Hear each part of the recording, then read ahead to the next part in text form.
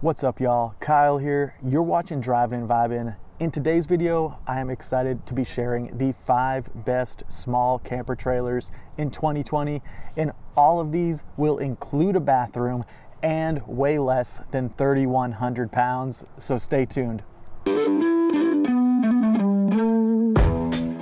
Welcome back to the channel today. Thank you so much for joining me here. We have a passion for small campers. Even though our Airstream Argosy, which is behind me, is 24 feet long, we spent our first 3 years of full-time RV living in a 16-foot FiberStream. That's a molded fiberglass travel trailer. So we learned a lot of the advantages of staying small. But there is a fine balance between being small and being comfortable. That's why this video is only including travel trailers or camper trailers with bathrooms. A bathroom is key if you want to take an extended trip in your RV, especially if you're traveling with more than one person. And with all these weighing under 3,100 pounds, that means a half-ton truck can definitely tow them, and a lot of SUVs will be able to tow these trailers. So for us, a big thing was not having to buy a new truck whenever we first hit the road, and having a small travel trailer was one of the ways we could do that, get on the road quickly, and more easily stay within our budget. So we're about to dive into these 5 small travel trailers, but I want to let you know we're going to run through them very quickly. So if you want to dive deeper into any of these, we just hit them on a high level in this video, but you can click the blog article. It'll be located in the comments section and in the description. It will go into more of the specs and more detail of each of these 5 small travel trailers. Without any further ado, let's hop in. First up on our list is the Sonic Light SL150 VRK. Now this is a pretty compact trailer and the MSRP is $27,000. But remember, that's just the MSRP. You can usually get 20 or 30% off that when you're actually buying it. This unit weighs right over 3,000 pounds dry, so that's before any of the tanks have any water or liquid in them. And it's not too long. It's coming in right around 19 feet, so that would be pretty easy to tow. By no means the smallest on the list today, though. The tank sizes are black tank 30 gallons, fresh tank 38 gallons. Pretty good size tanks for a smallish RV. Now, the interior height is 82 inches, so most people can fit comfortably in there. If you look in the back, though, that is a Murphy bed that comes down. Pretty cool addition. Kitchen, pretty normal. 2-burner stove. The sink does have a lid that goes over it, and it's pretty deep. The wood flooring is faux wood, but it gives it that warm feel. And, you know, any touch to make it feel residential is always a benefit. The shower and the toilet are separate. This is a big issue for a lot of people. You know, some people do not want the wet bath, so this gives it to you in separate places. I really like that unit. It was one of the ones that popped out at us at the Tampa RV show. Next up on our list is the New Camp Tab 400. Now, this is a much more compact unit than the last one, but its MSRP is right around $42,000. That's pretty expensive. Again, you can cut that down, but a pretty high starting point. You can see, though, the angles are real nice with this. The dry weight is about 2,800 pounds, lighter than the first unit, and you can see the clearance is much nicer with these off-road ready tires. And that durable front guard to, you know, protect it from rocks going down the road, right over 18 feet in length. So I would say this one is definitely more mobile than the last one, and it has those cool touches like these circular windows. Fresh tank 22 gallons, black tank 12 gallons, much smaller, so that could be an issue depending on how long you want to stay off-grid. As we come inside here, you can see those circular windows on the inside looking pretty cool. Definitely a lot of style points this one gets. The sink has that built-in lid on it, which is nice, and you still have another 2-burner stove on the right-hand side.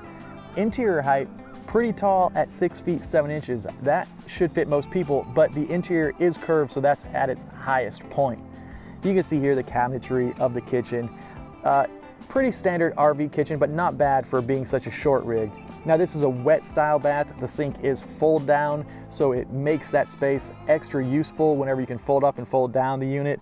I know some folks don't like wet baths. I totally understand. So if you don't want a wet bath, then this New Camp isn't for you. But I do like how compact this one is with the angles going up on the front and the back, so you can really take it off-grid to more remote locations. Next up on our list is the vintage cruiser 17 SCD.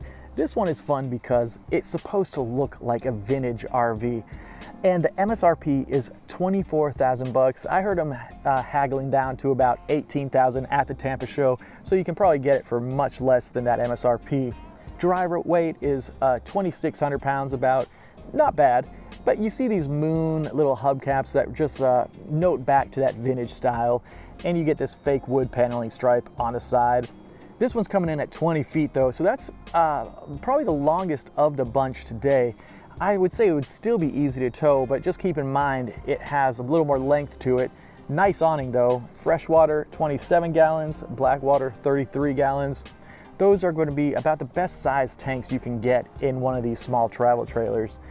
Now this one has a dinette in it with a bed in the very front. Interior height is almost 7 feet. This one felt the most spacious whenever I walked inside as far as the headroom goes. There you can see the front bed, all this like fake warm wood interior, kind of cheesy in my opinion. Definitely not the style I would want, but if you like that sort of style, it's pretty cool. You got the 2-burner stove, the sink as well with a lid on it, and a good amount of storage underneath. Here you can see the toilet and the shower are separate, so that's a big selling point because you don't have to use a wet bath. And you know, if you want to use the toilet and take a shower, you don't want the area to be all soaking wet. It's cheesy in my opinion, but you know, at the Tampa RV show, I saw a lot of people showing interest in this unit. So for each their own. If you like the vintage style but don't want a vintage travel trailer, it's a good compromise to meet in the middle. Next up on our list is another one harkening back to the vintage style RVs, and this is the Riverside RV Retro. So this one has a beautiful awning on the outside as you see here, and it has a rear door entry. The MSRP is right around 18,000 bucks. I think it's the most economical on the list today. Dry weight, 2,500 pounds, not too bad, really middle of the road as far as what's on our list. It does have the moon hubcaps as well, very nice touch. And but what I don't like is kind of that ribbed aluminum that is on the outside of it. It looks just a little cheap, but that's the price. Fresh and black tank, 17 gallons, so that's very, very small tank size. But you're getting a small RV here that's going to be super easy to tow. With this rear entry, you have a more freedom on the inside to design a functional layout, and you just saw that 16 feet in length is the whole RV. This wood floor again warms it up a little bit. Seating on the right, kind of bed area in the very front, and you got the curved roofs with the storage at the high points in the middle of it, but it's not all going to be high. The headroom in the middle is going to be the highest point. It sleeps 4 people. I would not want to try sleeping 4 people in there, but you see the fridge, pretty nice size. I'm not going to be complaining about that. So you got a good amount of food storage. And again, the bathroom, like most of the other ones, is a separate toilet and shower. This is a big deal because you get more space in the bathroom. You're going to get more comfort when you're taking a weekend trip on this. Riverside RV Retro. I guess these vintage looks are pretty popular these days, but it was getting a lot of looks at the Tampa RV show. And what I really liked about it was the rear entry to be more creative of the interior layout. So the side entry sometimes makes it challenging for like a dinette or an extra sink or kitchen area. So rear entry, cool points for that. Vintage style, if that's your thing. Last up on our list is the Forest River R-Pod RP190. These R-Pods are very, very popular among the small travel trailer enthusiasts. This one has an MSRP right around 27,000 pounds, and it has a few unique features that the other ones don't have. The weight for this one dry is right around 2,760 pounds. You see these off-road tires to take it down the highway nicely, but also durable enough to go off-road. 20 feet long, and it has this kind of curved front and back, which gives it a more aerodynamic feel. Fresh and Blackwater are both 30 gallons, and you get this nice slide out, which none of the other small travel trailers have. This really gives you a bigger area on the inside, makes the kitchen feel a lot more spacious to have that slide out. The interior height is 6.5 feet. Not bad for a small travel trailer. Most people could fit in there comfortably. Electric propane fridge, you know, that's nice because you can save a little power if you're not hooked up. And again, the separate shower and bathroom. I think what stands out most about this one is that it has that slide out, really creating more interior room. And the bathroom is a little bit larger than some of the other ones we looked at with actual counter space. Pretty cool in my opinion. Those are the 5 awesome small camper trailers that I saw for the 2020 models at the Tampa RV show.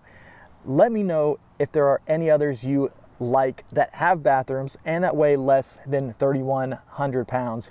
I really wanted to include some Airstreams on this list, but all of those weighed just a little too much. So you're gonna have less and less freedom the more you weigh about what your tow vehicle can be. So keeping it lighter helps not have to get a new vehicle, and new vehicles are expensive. So having to get two new things can be pretty pricey. Let me know in the comments which one was your favorite. Click that blog article if you want to dive deeper into any of those. And thank you so much for joining us here today. See you next time. Later on.